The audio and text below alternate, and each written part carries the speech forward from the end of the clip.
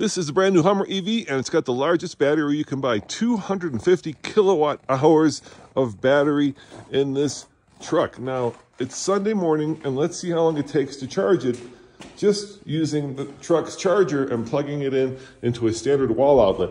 So I've got the charger, I've got the plug, and keep in mind, it's Sunday morning. So let's plug her in,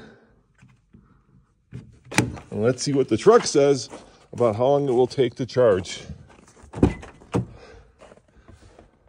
Time to complete charge, Friday at 8:30 a.m.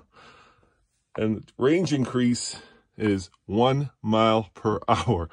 And that's what happens when you try to charge the largest battery truck using a 120 outlet. Of course, you could have a level 2 or a fast charger, which will make it a lot quicker.